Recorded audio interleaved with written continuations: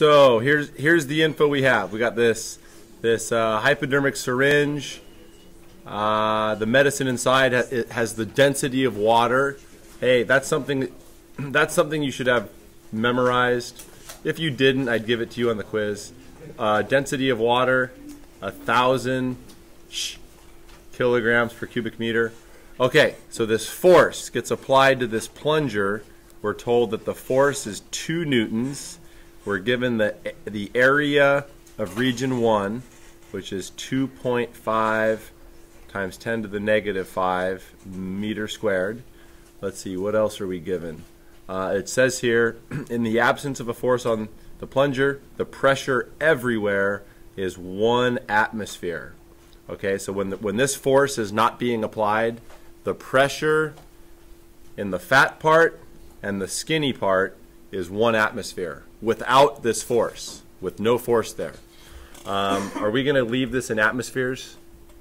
Atmospheres is not metric, so the conversion atmospheres into pascals, that's 101,300 pascals.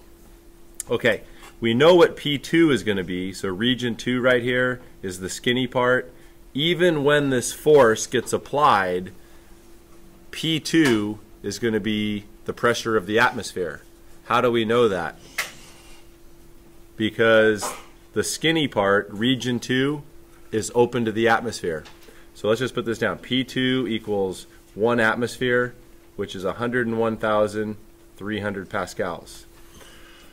Okay, so what is P1 going to be when the force gets applied?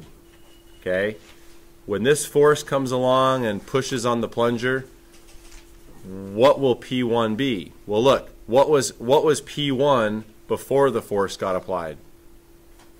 It was 101,300 pascals. This was the pressure in the fat part of the syringe before the force came along. So when the force comes along, what's it going to do to this pressure? It's going to make the pressure go up. So it's going to be plus. So what's the definition for pressure? Pressure is defined as what? Force over area. The force is 2 newtons. The area is 2.5 times 10 to the negative 5 meters squared. So this comes out as 80,000 pascals. Newton over meter squared is Pascal. So we're going to go, so P1, when this force gets applied on the plunger, it's going to be the pressure of the atmosphere plus the 80,000. Okay? So P1 is going to be 181,300 pascals.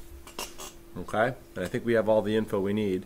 So the question is this: determine the medicine's flow speed through the needle. So what we're looking for is V2. So we're going to make some room. So this is a Bernoulli problem. So Bernoulli's equation is P1 plus 1/2 dV1 squared plus dGH1 equals P2 plus 1/2 dV2 squared plus dGH2. All right, is there any sort of vertical climb in this problem?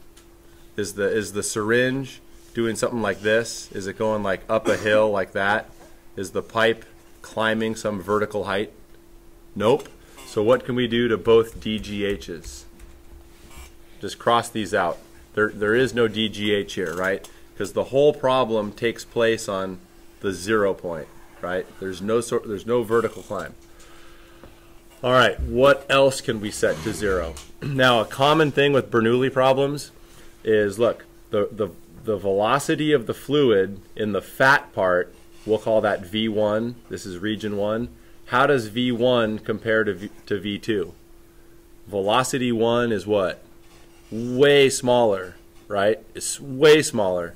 If you look at the Bernoulli equation, the velocities are squared. So what happens to two numbers that are drastically different if you square them? It becomes double drastically different. So what can we do to V1?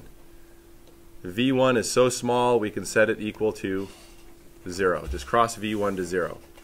All right, so what we're left with now, if you rearrange this algebraically, we have 1/2 dv2 squared equals P1 minus P2. So V2 is going to be the square root of 2 P1 minus P2 over D. So that works out to be 2 times 80,000, right? The difference between, so we go P, so here's P1. P1 minus P2 is 80,000. And then what's the density of water? 1,000. And then this comes out as 12.6 meter per second. Okay.